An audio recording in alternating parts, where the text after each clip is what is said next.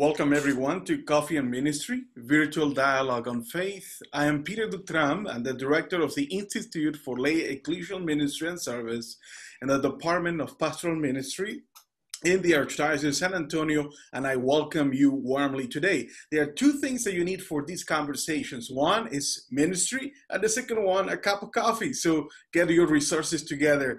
And I want to welcome today two amazing ladies. The first one is Yvonne Dilling.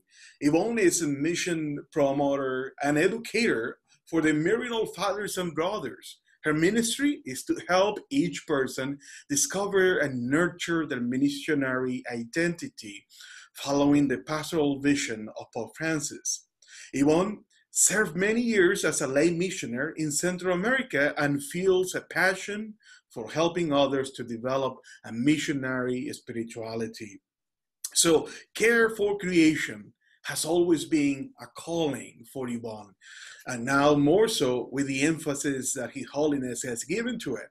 She offers workshops and retreats in parishes, Catholic schools, and at the Mexican American Catholic College on a variety of topics related to the general theme of understanding mission today. Her parish is Misión San Jose. Welcome, Yvonne. Thank you. Very good to have you here today in the morning. Now, I also want to welcome my colleague, Honorable Rebecca Simmons. She's Executive Director of El Camino de San Antonio Missions. Rebecca is a Texan attorney and a former Special Justice of the Supreme Court of Texas. Welcome, Rebecca. Good to have you on Coffee and Ministry. Thank you. So our topic today, it's a topic that I think you're passionate about it, which is celebrating the 5th anniversary of Laudato Si. I can't believe it's already 5 years since His Holiness gave us this gift in the encyclical letter called Laudato Si. But before we dive in, how about it if we begin in a brief prayer? And I'm taking this prayer from the number 246 of Laudato Si. In the name of the Father, and the Son, the Holy Spirit. Amen. All-powerful God, you are present in the whole universe and in the smallest of your creatures. You embrace with your tenderness all that exists. Pour out upon us the power of your love, that we might protect life and beauty. Fill us with peace, that we may live as brothers and sisters, harming no one. O God of the poor, help us to rescue the abandoned and forgotten of this earth, so precious in your eyes. Bring healing to our lives, that we might protect the world and not prey on it, that we might sow beauty, not polluting and destruction. Touch the heart of those who look only for gain at the expense of the poor and the earth. Teach us to discover the worth of each thing, to be filled with awe and contemplation, to recognize that we are profoundly united with every creature. As we journey towards your infinite light, we thank you for being with us each day. Encourage us, Lord, we pray, in our struggle for justice, love, and peace. Amen. In the name of the Father, and the Son, the Holy Spirit. Amen. The beautiful prayer was composed by Pope Francis in his encyclical letter, Laudato Si. Now, Yvonne, let's begin with you. Encyclicals are the highest level of doctrinal teaching with papal authority. Now, since Pope Leon XIII, our popes has given us 186 encyclicals, and the Holy Father, Pope Francis, in 2015 is the first one who actually dedicated one complete encyclical to the care of creation. Talk to us about what is Laudato Si, and why is that so important for the Church and the world? Thank you, Peter, for the opportunity here. And thank you for the opportunity to share something that's a passion in my own heart and my own spirituality. Laudato Si, mi Signore. You know, these are Latin words. Our encyclicals have Latin names. This is a phrase out of Saint Francis' Canticle. praise be to you, my Lord. And this encyclical, one of the things that I love to say to everyone about the writings right now of our current Pope Francis is that they are very readable. This is a very readable document. We do not have to have a doctorate in theology to understand this encyclical. And I'm so glad that you mentioned what is an encyclical. This is serious. We can't say, oh, this is just a little letter, I'll consider it if I want to. This is serious to our faith. These encyclicals are documents. It's like, you know, as a Catholic, this is guidance and I need to take it seriously. So Laudato Si, praise to be to you, my Lord. These are the words right out of the canticle. And just to give you a sense of how readable, I'm looking right here at a copy of the encyclical, how readable this is. The opening paragraph says this: in the words of this beautiful canticle, Saint Francis of Assisi reminds us that our common home is like a sister with whom we share our life, and a beautiful mother who opens her arms to embrace us. Praise be to you, my Lord, through our sister, Mother Earth, who sustains and governs us, who produces fruits and flowers and herbs. So that's a quote, you know, the last line is a quote right out of the canticle, but give you a sense of how this starts. You know, it's a very readable document, and I'm sure everyone will feel like, okay, I can take this up and work on it. So in this document, Pope Francis tells us our sister, Mother Earth, is crying out because of the harm we've inflicted on her. And we've been irresponsible in our use and abuse, and we need to take this seriously. The encyclical has like 3 basic goals. One, to understand the scope and the causes of this crisis. And Pope Francis does name that our Mother Earth, our common home, is in crisis. He says that. Second, it's to encourage us and guide us to listen to our Mother Earth with our hearts. And then third, he's calling on us to change our behavior, which isn't difficult. When we have a change of heart, it leads to a change of behavior. So we start with the heart, and this is where Pope Francis is calling us all to do this. What is this? So this talk about, like, you know, he's calling for a transformation of our hearts, of the way that we relate to Mother Earth and the way that we see her. And so he's calling us to go deeper and broader in the understanding of our basic covenant. So, you know, this covenant goes something like this. You know, God has said, I am your God, you are my people, I love you. That's God's covenant with us. And how do we love back? We love each other, we love God, and we love the creation. Those 3 things. And he's pulling all these together. So these are like underlying everything else. This is now become a part of Catholic social teaching. This document has been added to the compendium of Catholic social teaching. It's been added as a path of mission. This means I am in mission when I share the love of God with others in all different ways. I am in mission when I am caring for creation and helping to write the structures that make life on earth resemble the original garden that's shared to us in Genesis.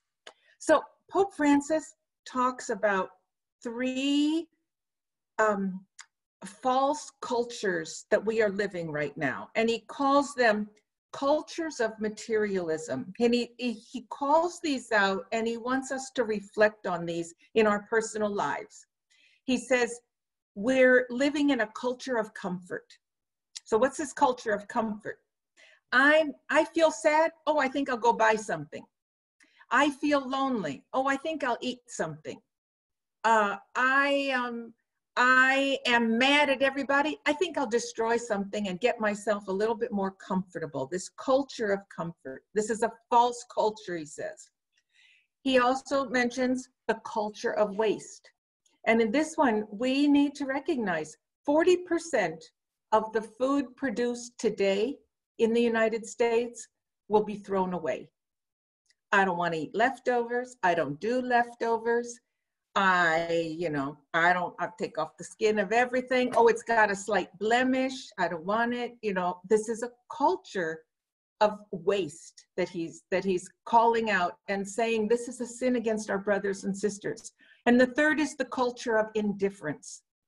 So, we like globalization because we're getting stuff from countries all over the world, produced elsewhere at low prices and everything. Well, globalization has made us neighbors, but it hasn't made us brothers and sisters. For us to become brothers and sisters and really care for one another and realize we share this common home, so this is about everyone, which means we're responsible for the poor. And the way we care for creation directly affects how we care for the poor.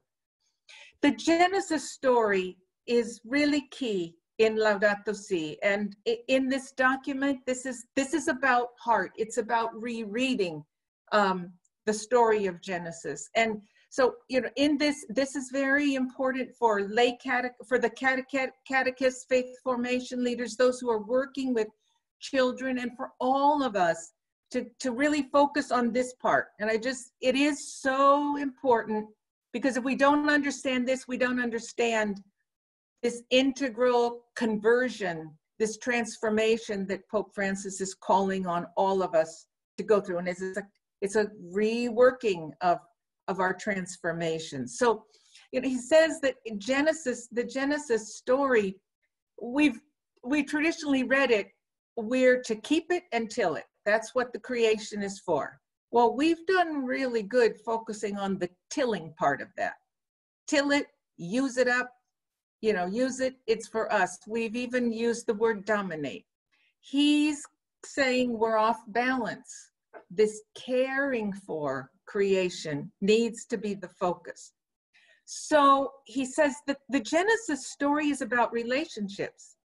God said it is not good for man to be alone, for human beings to be alone. We're created to be in relationship, and we're created to love.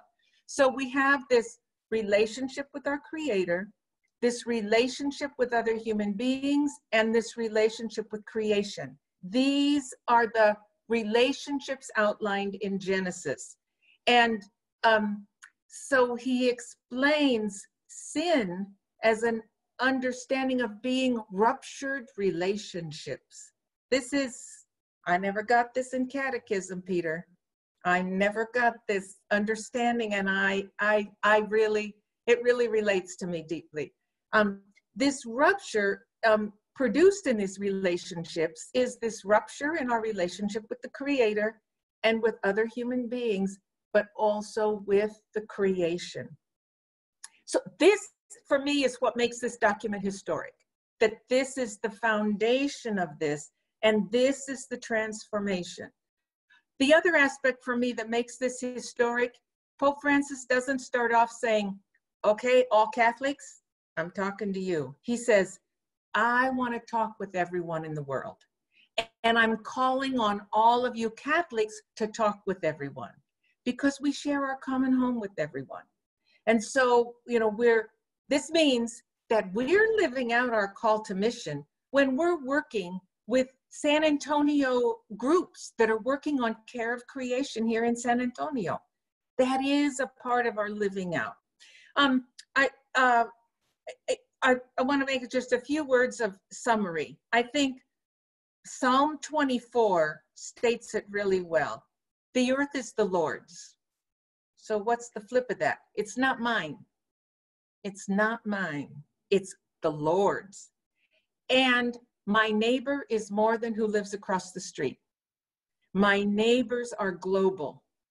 And I reflect my love for God in the way that I love and care for creation. So we're called to pray about this, to learn about this, and then to act about this. So I'll leave it right there. That's just a real brief intro. I hope I have whetted your appetites. And later we'll talk about some resources.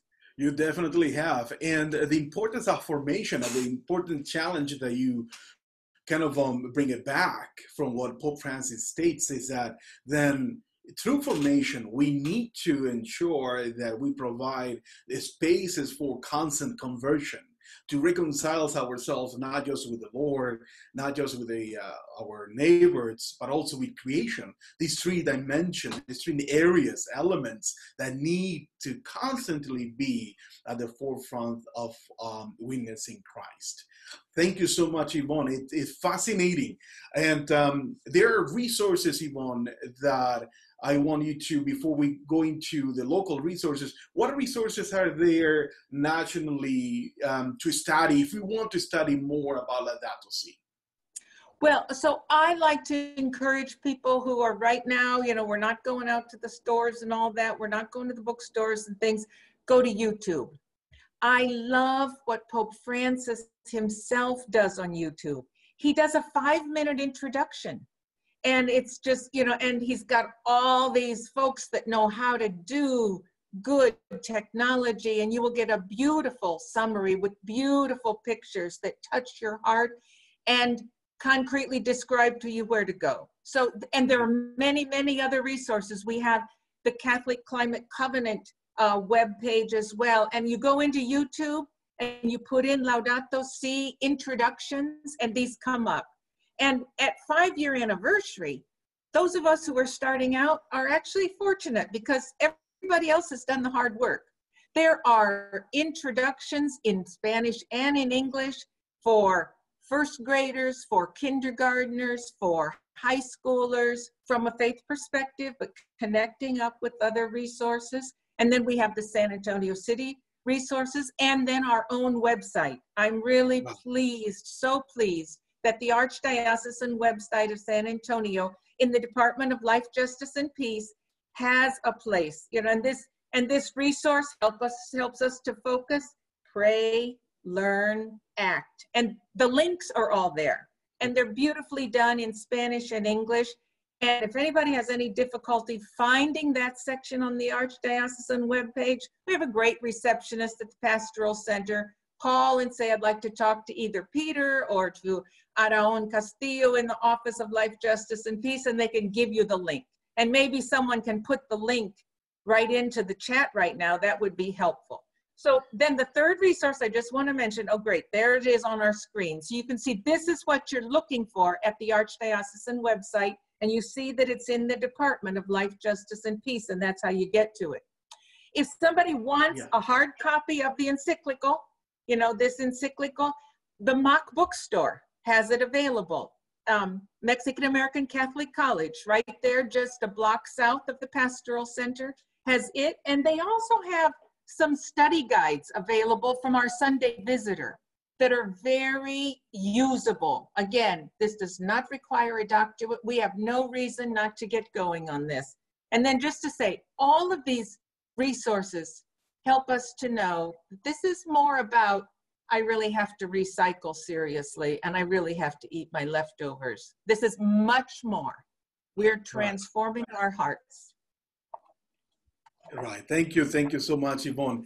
Rebecca, so the Archdiocese of San Antonio is planning a series of events around the 5th anniversary. Could you tell us a little bit more about them? Yes, no, I'm happy to. And actually, I'd like to start out with just a quick clip of some promo, if we can pull that up. And here we go.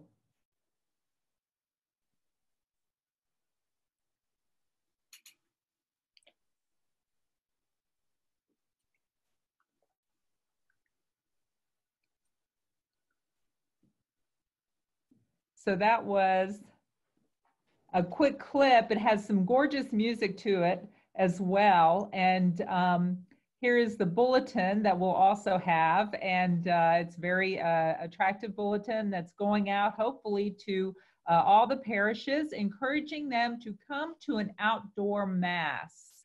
Now, we will be at Mission San Jose. It's what's pictured right behind me, and it's very large space.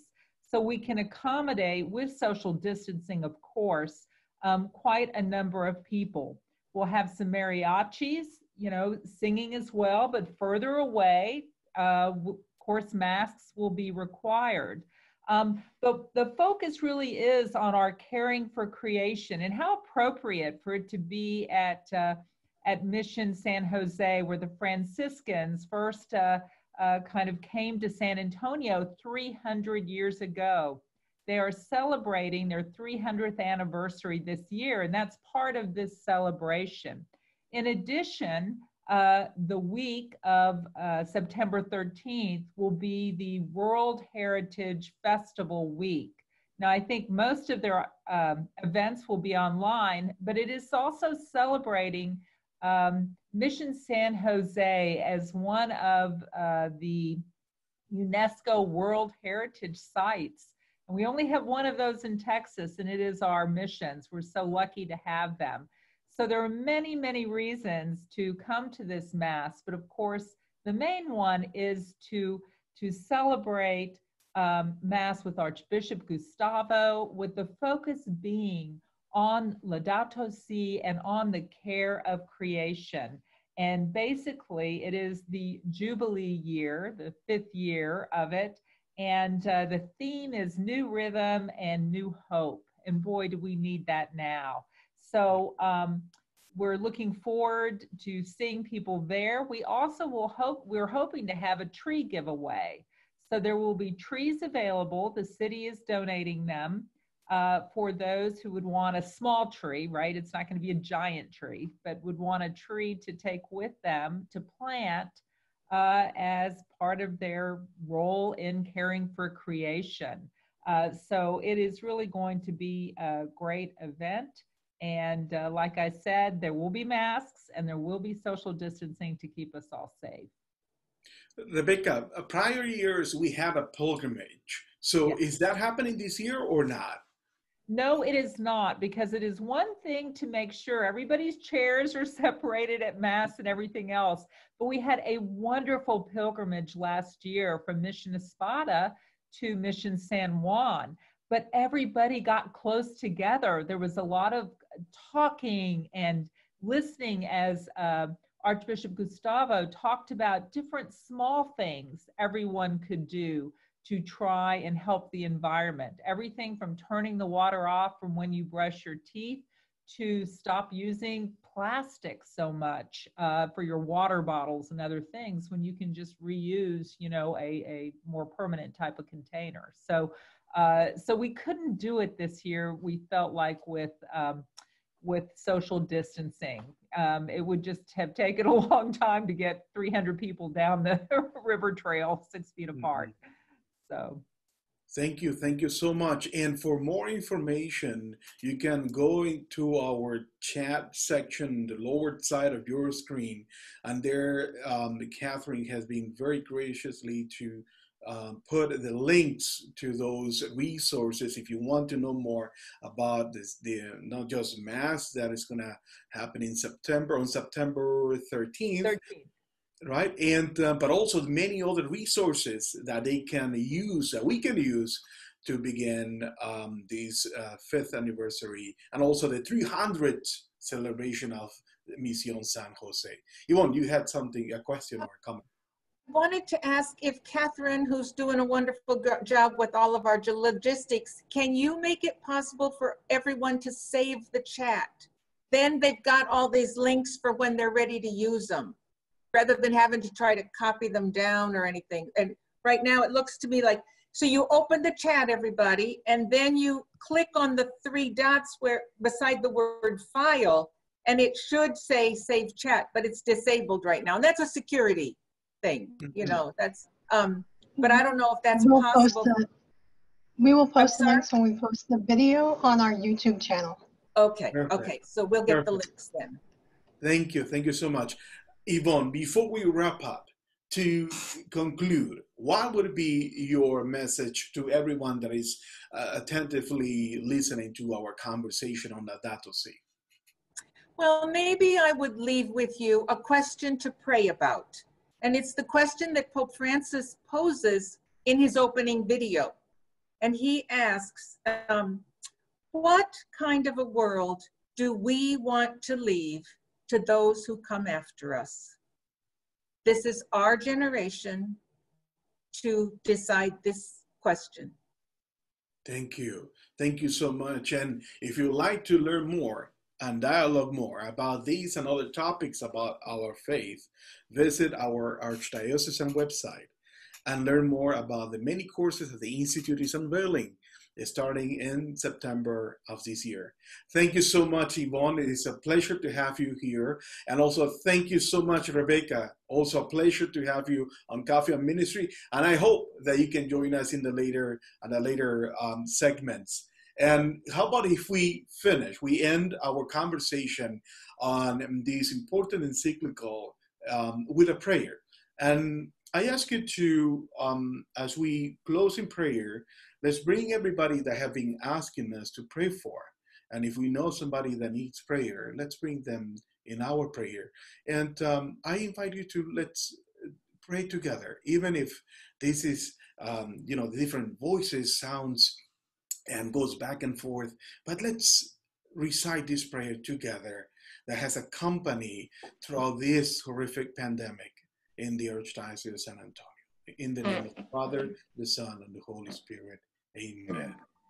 Our Lady of Guadalupe, in these times of tribulation, we turn to you, O Mother.